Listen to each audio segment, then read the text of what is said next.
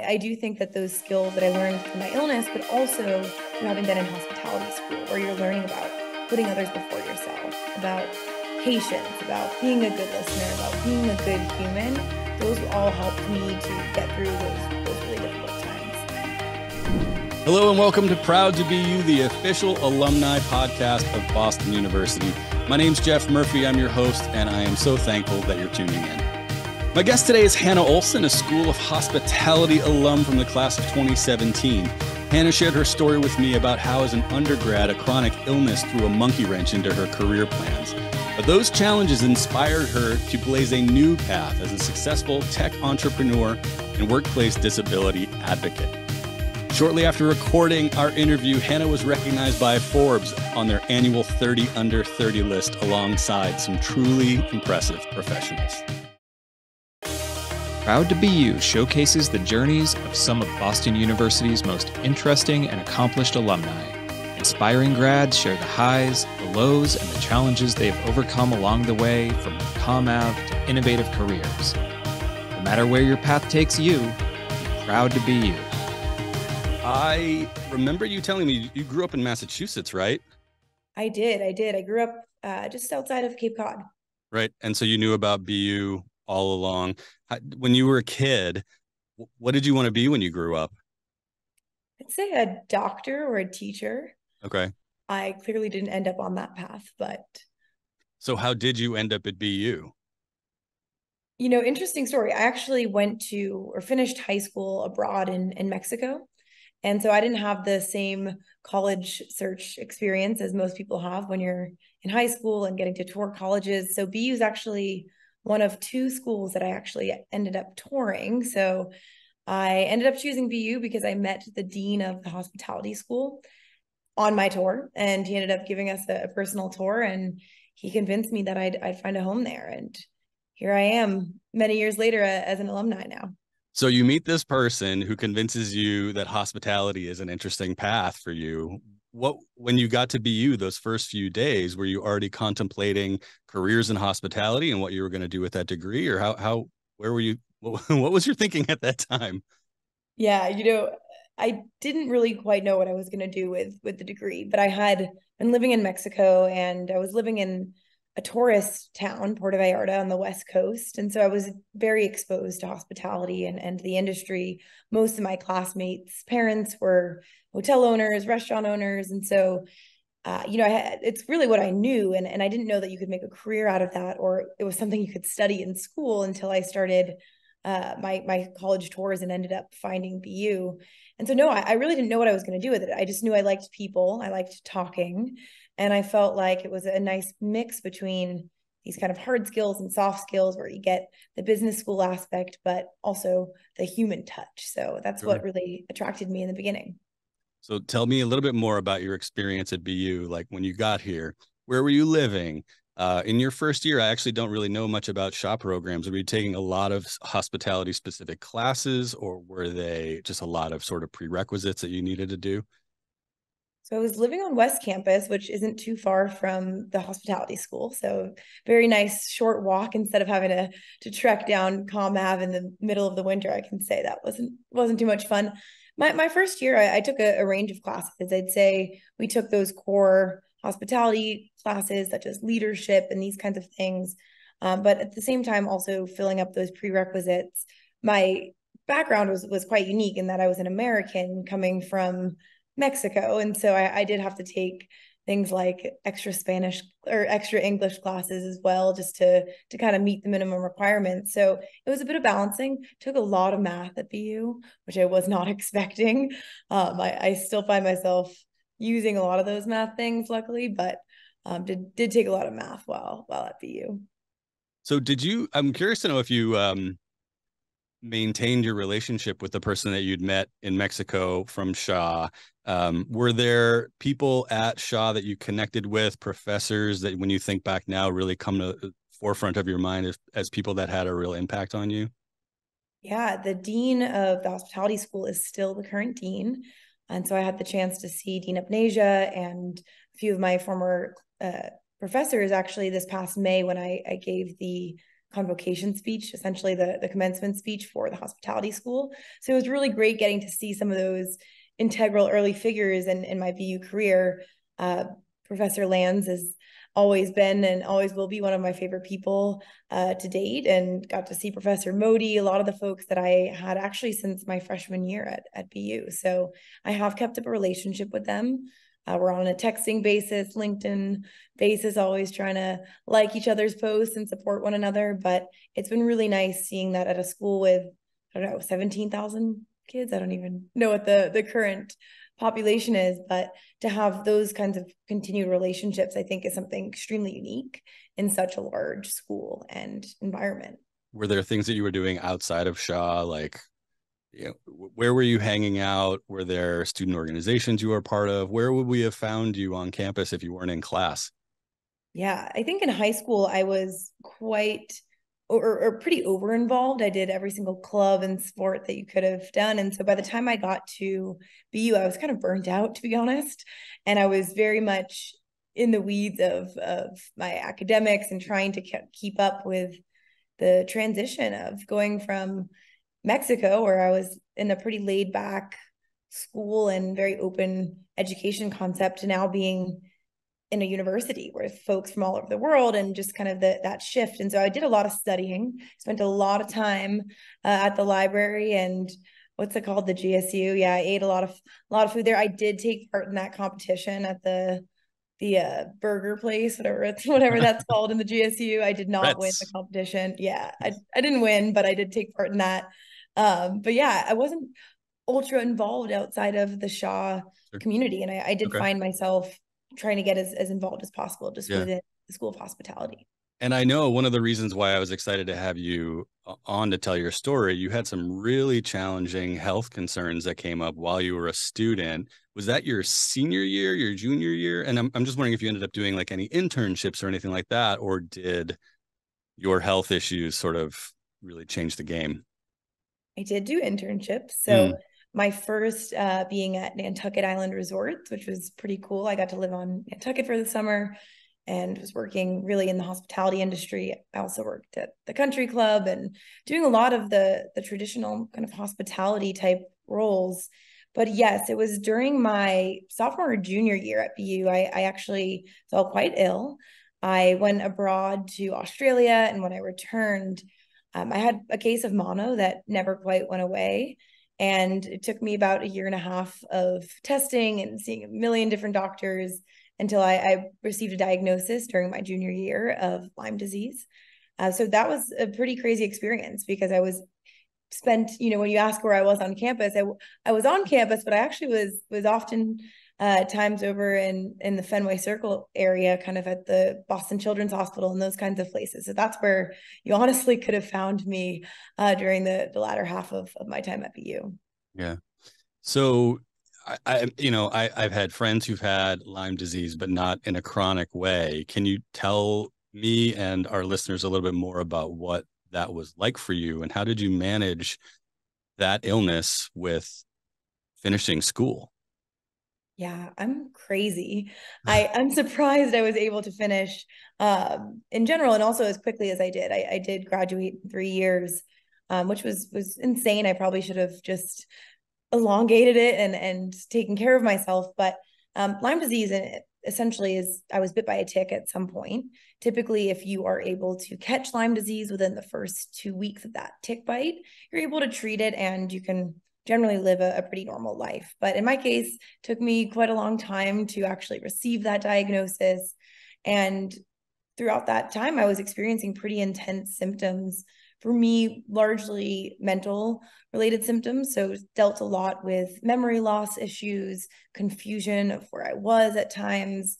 And you had this 21-year-old girl, right, experiencing or in college and doing all the things that, I'm able to memorize for a test, but I didn't even know sometimes where I was or why I was in that room to begin with. And so experienced a lot of pretty crazy symptoms while at BU. And it was while I was in SHA that I received that diagnosis and was able to start my treatment. And about a week after my graduation from SHA was when I ended up getting a permanent IV placed in my arm, which is the catalyst for my current career, but it all did Yeah. start back at Well, and that's what I'm excited to dive into now. You walk across that stage, you've got your degree. What happens next? Do you already have something lined up, or what are your thoughts about, what kind of jobs are you looking for and how are you going about doing that? It's funny you ask that because having done the convocation this year, I looked back a lot at my experience of graduating and reflected a lot on those feelings of graduating and, like all my classmates, being really excited for the future. But for me, that future felt quite bleak. I think I left that auditorium without an idea of what my future held, and a lot of fear and confusion over, was I even going to be able to work? Was I going to be healthy? Was I going to be normal? And all of my classmates were off to new adventures in New York City and Los Angeles, and they all seemed to have an idea of what was next. And that was pretty daunting to be sitting in that room and being so unsure of my future. And I'm very lucky to have landed where I did, but I remember just that fear of what is next, and is the future going to be okay? Yeah. So if you're going through graduation and you have no idea what's next, it's okay. I had no idea what I was going to do, but here I am today. So it's all good if you're confused on what's next after you leave BU. It doesn't surprise me to hear that you can think back and remember those feelings of fear and being overwhelmed and daunted. But I'm wondering if you can also think back to how you overcame that. What were the steps that you took? What were the things that you did to keep going? Yeah, I think having dealt with long-term illness, I've been dealing with health issues since 2015. I've learned a lot of skills throughout that experience of battling an illness. I've learned things like time management, empathy. I've learned how to really take care of my body and prioritize my needs. I've learned how to listen to others and be very patient. And so all of these things that I was learning just by having to live and exist and survive and beat this illness, I feel like that translated very well into my future, and to be able to take these challenges and handle them as gracefully as I could. I don't have a perfect recipe for success because my path was not linear. It was definitely a lot of zigzags, but I do think that those skills that I learned through my illness, but also through having been in hospitality school, where you're learning about putting others before yourself, about patience, about being a good listener, about being a good human, those all helped me to get through those really difficult times. This episode is brought to you by BU Connect, Boston University's exclusive online platform for alumni and student networking, mentoring, and more. Explore the profiles of nearly 30,000 terriers and see how they're willing to help. Join groups to network with members who share your city, industry, or interests. Share advice or mentorship with students in need. Promote your business in the Alumni Business Directory, or find jobs posted by and for the BU community. Activate your free profile today at buconnect.com. And I know from chatting with you earlier that you had said that, once you got out of BU, it was really challenging to find an employer where you could balance your concerns for your health with full-time employment, et cetera, et cetera. So what does that first job out of the university end up being? I did not matched go up into with kind of what you wanted. Sorry, I cut you off there, but no, you're good. I did not go into hospitality. right. As I'm sure you can imagine, hospitality industry is typically pretty hands-on and on your feet, especially having worked in restaurants and hotels. It was something that I just didn't at the time think that my body was going to be able to handle. But while at BU, I had taken a lot of marketing classes, and so ended up starting my career in marketing. I moved down to Washington, D.C. in 2017, and I landed what I thought was a dream job as a 21-year-old, 22-year-old.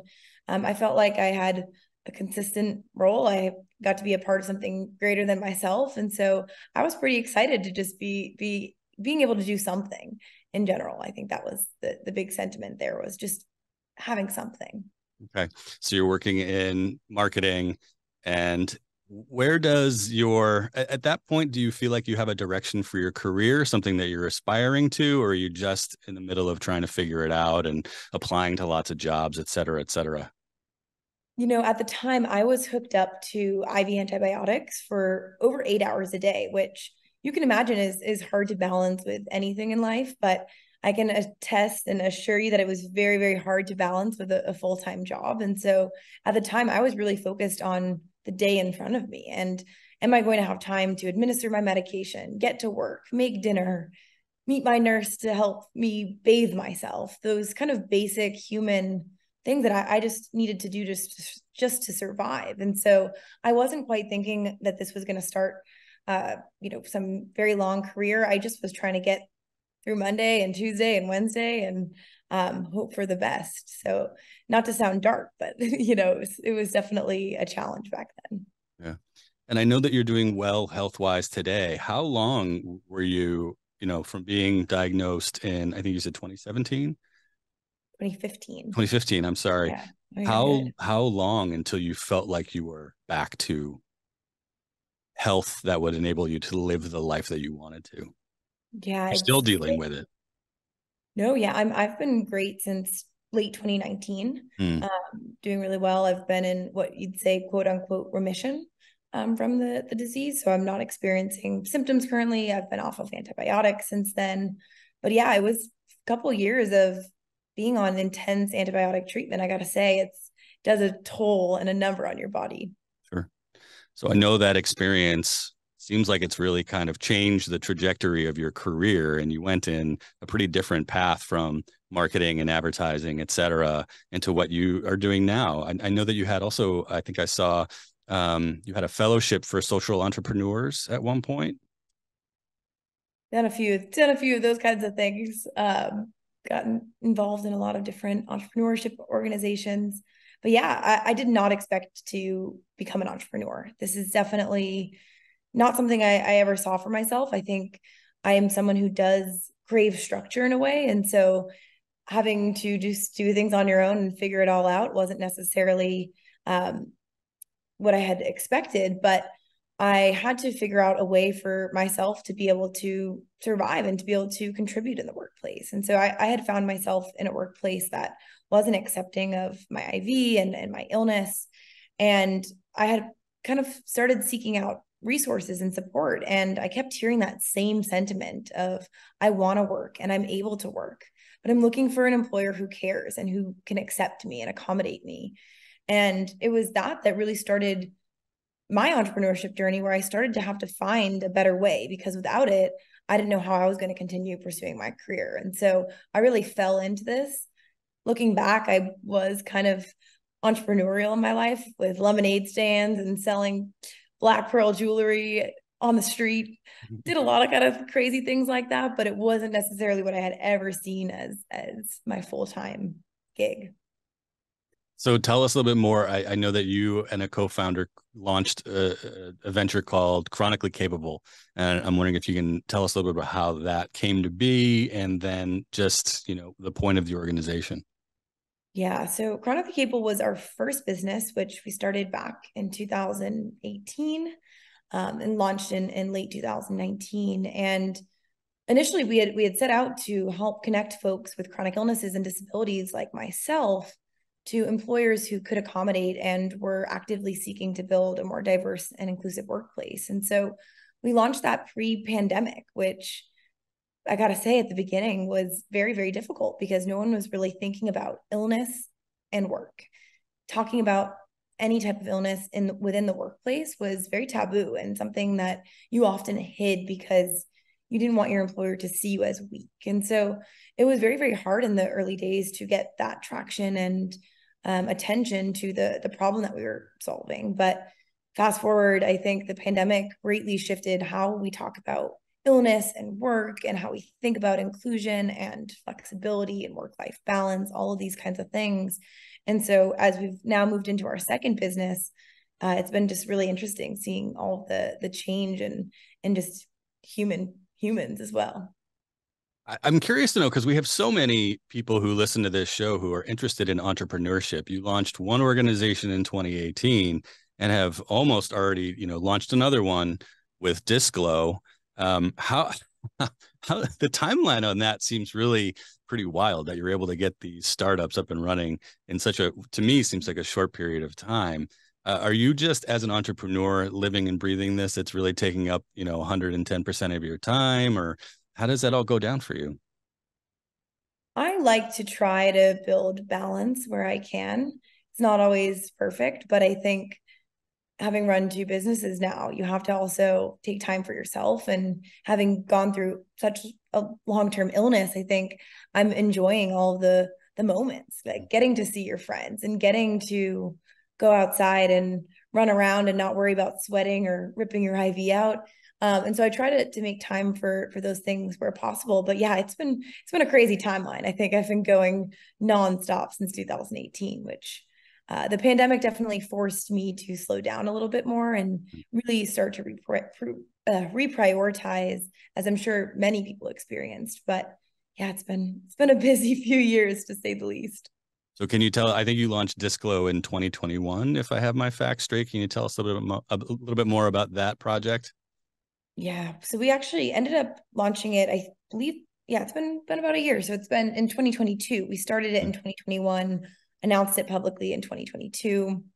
We moved from the recruiting space into the HR space, and we now run a company called Disclo, short for disclosure.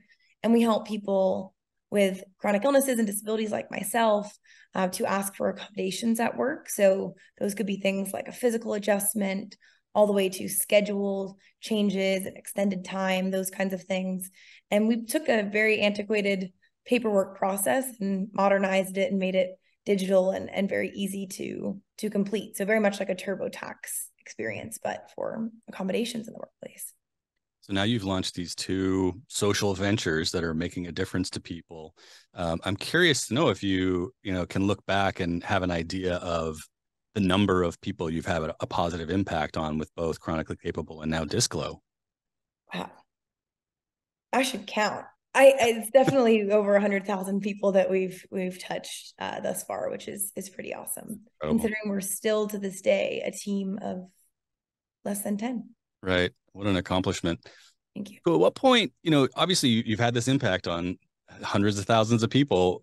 At what point do you start thinking about yourself as like professionally an advocate? Was it where in your own illness journey did you start to have these ideas about, I want to do this to help other people?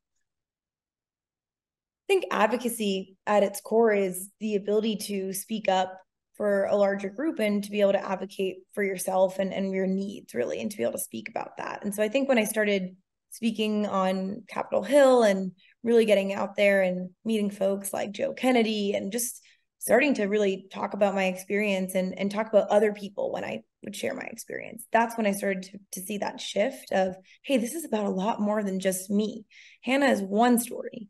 There are millions and millions of people out there with similar experiences and unique experiences. And I think when I realized that people were listening to me, that's when I started to really use my voice more and realize that I could use it for a greater good. Yeah. So when you think about your accomplishments post BU and you think back to that time, and I know that you did a lot of this this past May, but when you reflect back on your experience here at BU and who you were then, would that person be surprised to see what you've gone on to do and all the ways that you've been able to impact people? For sure. I would be surprised just to know that I'm working and thriving and not hooked up to an IV. I think that felt like my future for so long. And it felt, that I was going to be in this forever. And so I think I'm absolutely surprised. I continue to surprise myself, but I also continue to learn. I think I was very naive back in 2017, and I've learned so much and continued to look back at my time at BU and felt just an immense sense of gratitude for all that the school gave me, continues to give me. I always tell people today, hold on to your BU community, hold on to your academic professors, advisors, all of those people, because those relationships have carried me. And those people have been here every step of the way since I left. That's awesome. You've touched on this a couple of times, but one of the things I always want to know is knowing what you know now. You talked earlier for, current students, don't sweat so much about, what you're studying and figuring out where you're going to go after that. You talked about sort of taking time. What are the other sort of pieces of advice that you know now that you wish you could share with the average BU student as they progress through their degree? It's okay. First and foremost, it's all going to be okay. I think we all have a lot of pressure on ourselves, especially when we're graduating and perhaps your parents or loved one has shelled out a lot of money to make you go to this school or to help you go through this school. And I think there's a lot of pressure that comes with that. And so reminding yourself that it's okay, I think is one thing, but you're right. I think knowing that you don't have to have everything figured out is a huge one. I think when I was in that auditorium back in my graduation in 2017, everyone around me seemed to have everything figured out. And in reality, no one did. It's just how people presented themselves and talked about themselves. And so know that everyone out there is also experiencing this confusion. But I think really, again, digging deep for the skills that you've learned within whatever major or area of focus that you're in. I'm not pursuing a career in hospitality, but I take those skills that I've learned and I put them to use every single day. Things like time management, empathy, being a good listener, the things I mentioned before.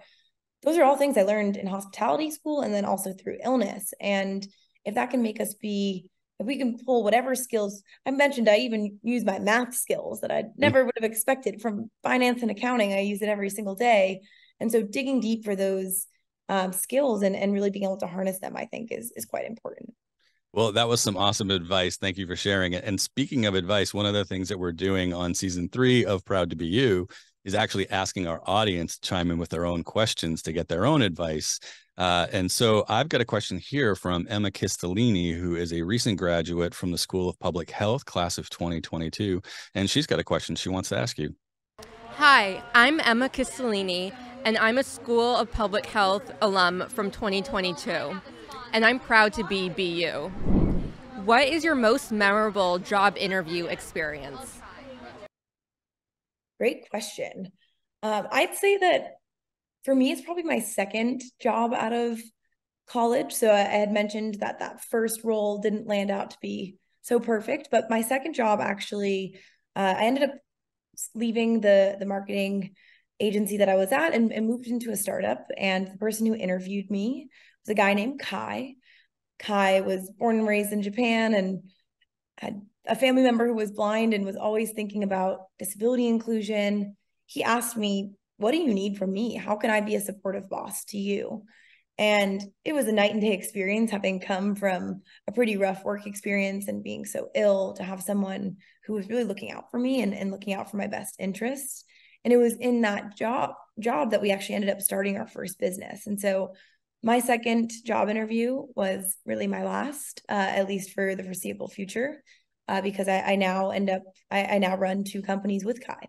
So my former boss and interviewee is now my co-founder, and he likes to tell everyone I'm his boss, but that's not true. So you're hearing it from me. I'm not his boss. So you've touched on this a couple of times, but I think it must have been just a surreal experience to, in 2017, graduate from BU, and then 7 short years later, you're invited back to speak at commencement. Does that feel like early on in your career, as some sort of validation or help you to feel like you're on the right track? What did that feel like to have that, I won't assume it was an honor for you, but it seems like it would have been. It was definitely an honor. I mean, it was a weird pinch me moment. I think I'm probably the youngest commencement speaker that SHA's had thus far. And so it was definitely weird and super, super special. I think getting to go back and also be able to do that and sit next to 2 of my professors that I had multiple times throughout my time at BU was a really amazing experience. To have Professor Lands like patting me on the back throughout the entire ceremony was a really wow moment. But I think more importantly for me, what excited me about that opportunity was the ability to get to speak to the class and the graduating class, who I had always wanted someone who was very relatable to hear from. I think at graduations, we often have someone who's many years older than us and who've gone on to do all these wonderful things, and it's really great, but sometimes it's not relatable. So I think that was really special to me, was getting to speak to the class who was really only a few years younger than me. I think that was hopefully a good experience, as good as experience for them as it was for me. So I'm curious, last question for me, what's next for Disclo, and then what's next for you? Where do you see this path taking you as you continue forward? Disclo is definitely in growth mode. We are a year and a half in right now, so just focused on growing this business, building out our client base, and continuing to make an impact in getting more folks disclosing at work, which I think is so important. In terms of what's next for me, I'm starting to transition into an interesting role where we were 3 people a year and a half ago, and now we're 10, about to be 11, then 12, 13, et cetera. So I'm starting to transition more into a people leadership role. I'm essentially HR, and my name is Hannah Rose. So it's not too hard to remember my role, but it's been definitely an interesting transition. So we'll see how this all goes, but I'm starting to grow a team, and with that comes all the fun challenges and changes. But I am just so excited to be getting to do something that matters and matters not only to me, but to so many people out there. I truly feel like I have the best job in the world. I guess I do have one last question for you. I'm just thinking about for our listeners that are really interested in disability advocacy, where do you turn for inspiration in this area and to be informed and knowledgeable about best practices and all of those things? Do you have resources to share, or potentially even websites that you might oversee yourself? Yeah. The Job Accommodation Network is one of my favorite resources. It's a free resource that's run by the U.S. Department of Labor. So it's a government resource. They have every single thing you need to know about disability inclusion in the workplace. It's one of my all-time favorite places to learn. Disclo, of course, I've got to do a self-plug because we are definitely putting a lot of content out. But I think most importantly, I try to fill my feeds with content that is diverse and that's continuing to educate me. If I put a bunch of people without disabilities on my LinkedIn feed, I wouldn't be learning, and I wouldn't be learning about the community that we support. So I think constantly following people like Keely Cat Wells, and I think there's just, you just have to get out there and put in the work yourself as well. So I spend I'd say at least 30 to 45 minutes a day just reading about news in my space, learning from other advocates and founders in my space. So it's all just what you put in front of you. Yeah. Well, Hannah, thanks so much. It was really great to hear more about you and get to know you a little bit. I appreciate your time. Thank you so much for having me. It was great to be here. My thanks again to Hannah for joining me, and congratulations again to her one more time for making the Forbes 30 under 30. If you're interested in hearing more about Hannah and her company Disclo, I encourage you to follow her on LinkedIn, where she shares some really interesting advice about the future of work. If you heard anything today that makes you proud to be you, I hope you'll join me in donating to the cause at BU that means the most to you at bu.edu/give. Thanks for listening to Proud to Be You. If you enjoyed this episode, please be sure to subscribe, rate, and review our podcast on YouTube, Apple Podcasts, Spotify, or wherever you find your episodes. The Proud to Be You podcast is produced by Boston University and our partners 5 Tool Productions, a BU alumni-owned, Boston-based company specializing in video production, live streaming, and content marketing. Our theme from artist.io is Think About Lights by Ben Fox. All additional media in this episode has been shared by our guest. To learn more about Proud to Be You, visit bu.edu/proud to be you.